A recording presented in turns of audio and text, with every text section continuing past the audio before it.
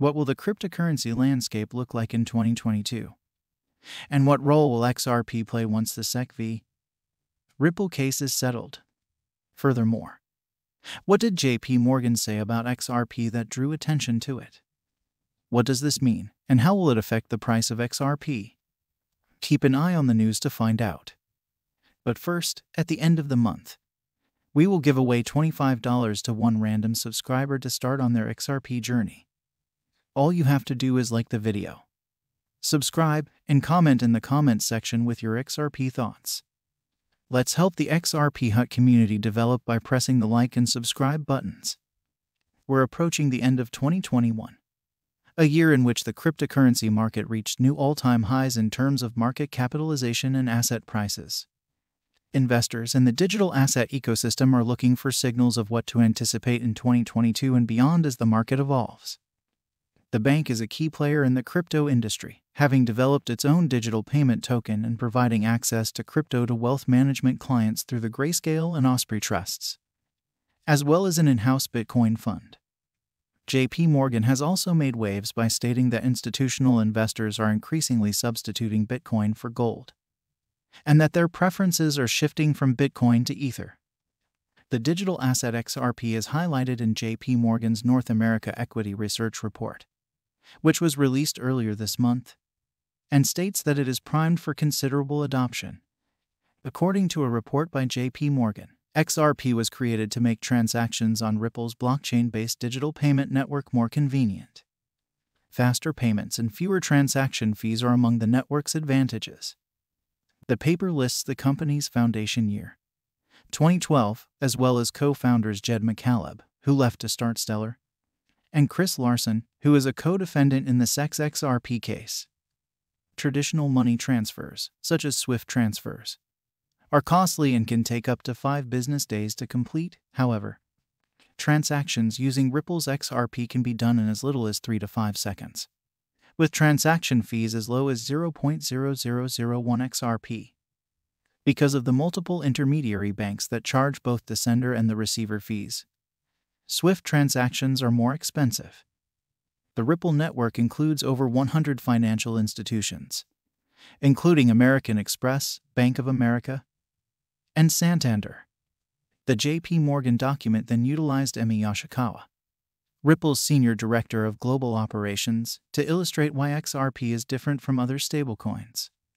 XRP's role as a bridge asset in international settlement does not compete with stablecoins, but rather complements them. XRP is not tied to any currency, unlike stablecoins, which follow the volatility of their underlying currency. Coinbase has been mentioned as a major player in the adoption of XRP. Ripple has effectively advanced its global expansion this year, despite concerns that the case would force institutional partners to be wary. According to Ripple's chief executive officer Brad Garlinghouse, the business will try to hire a few hundred individuals to satisfy the growing demand for its blockchain solutions and the company's ambitious XRP aspirations. Garlinghouse wrote on Twitter, "It was great to see you at Dan Murphy at #FTAD. Despite challenges in the United States, Ripple has had a record-breaking year with ODL expansion and MENA traction, and we're planning to add a few hundred people next year to keep up with our rapid expansion." The tweet comes in response to a recent CNBC interview in which he commended Judge Sarah Netburn, the judge overseeing the SEC v. Ripple lawsuit.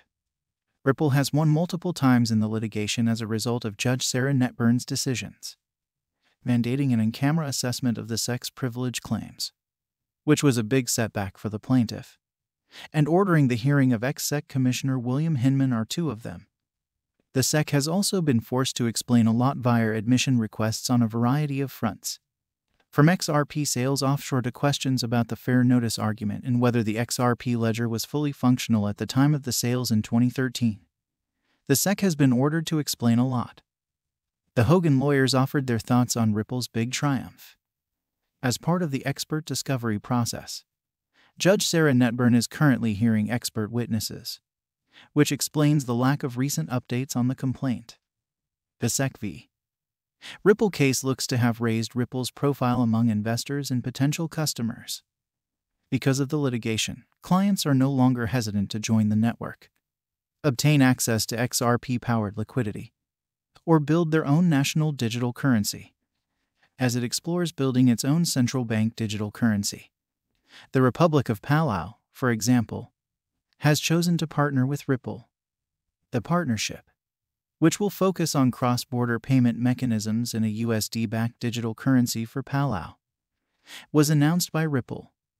Now it appears that the blockchain company will be hiring hundreds of workers in 2022 in order to prepare for the impending Liquidity Hub launch. Ripple's on-demand liquidity solution has been supported by the technology for nearly 2 years. Ripple is now providing it as a client-facing solution in response to customer demand, with CoinMe as the first announced partner for the alpha version. Ripple will provide corporations with aggregated access to cryptocurrency market makers, exchanges, and OTC desks. CoinMe is a Bitcoin ATM provider with thousands of sites throughout the United States. Ripple Labs claims that mainstream crypto necessitates the participation of financial institutions, and that in order to do so, businesses will soon source digital assets from the broader crypto market via the future crypto liquidity network designed specifically for businesses. Smart order routing to digital source assets at optimum prices from market makers, exchanges, and OTC desks will be used in the turnkey solution for financial institutions, which is expected to help accelerate the migration to crypto. Ripple Liquidity Hub allows businesses to let their end users to purchase, sell, and exchange digital assets at the best available prices across many venues. The startup also hopes to alleviate specific enterprise customer pain points, such as reducing pre-funding restrictions to free up operating cash and avoiding lengthy and resource-intensive integrations with a streamlined API. Ripple plans to add staking and yield generation, as well as other crypto assets, to its platform. Furthermore, the XRP ledger recently received a game-changer upgrade that took a year to implement and is expected to boost its popularity. The negative UNL amendment, which enables network resilience when multiple validators are offline, has been added to Ripple's XRP ledger. The blockchain specialist's chief technology officer David Schwartz expressed his joy on Twitter, writing, "This is wonderful news. This change minimizes the vulnerability of the ledger to stoppage while maintaining decentralization." The negative UNL is a feature of the XRP ledger consensus protocol, according to XRP.org, that improves liveness or the network's capacity to go forwards after a partial outage. The negative UNL, according to XRP.org, is a list of trusted validators that have been declared down or dysfunctional by a consensus of the surviving validators. When deciding whether or not a new ledger version has attained consensus in the negative UNL, validators are ignored. The negative UNL has no effect on how the network processes transactions or what transactions' outcomes are, except for boosting the network's capacity to declare outcomes definitive during certain sorts of partial outages. Updates, device maintenance, and network issues can all cause validators to go offline. This amendment allows for quorum flexibility throughout that time period for validations. Let's see how it went on the 2nd of December. Despite staying in a 3-week downtrend, Ripple's price has recovered from its intraday low on December 2nd. As is often the case, the trend of altcoins is similar to that of other cryptocurrencies. Bitcoin plummeted to an intraday low of $55,842.26 before returning to its current price of $57,021.47. Bitcoin, which frequently sets the pace for other digital currencies, dipped to an intraday low of $55,842.26 before recovering to its current price of $57,021.47. XRP has dropped about 27.69% since hitting a 2-month high earlier this month. In the session of December 2nd, it rallied off the day's low of 0.9562. At the time of writing, the altcoin was down 1.37% to 0.9767. On a 2-hour chart, the Ripple price is trading below the 25 and 50-day exponential moving averages, indicating additional losses. In the immediate term, we expect the cryptocurrency to remain under pressure. As a result, it will most likely trade in a narrow range between the December 2nd low of 0.9562 and the 1.0160 resistance level. The bears will be able to retest the 0.9000 support zone if the price falls below the lower boundary of the horizontal channel. The bulls, on the other side, may be able to drive the Ripple price to 1.0684. However, the bulls will need enough momentum to push the altcoin past the important support-turned-resistance zone of 1.1000 in order to retake control of the market. Are you an XRP investor? If you want to learn more about XRP, there are 2 more videos on the last screen that you can watch. Please consider subscribing and giving us a thumbs up. Thank you for viewing, and I hope to see you in the next video. Before you go, keep in mind that cryptocurrency prices fluctuate regularly. So by the time you see this video, it may have changed to a completely different value.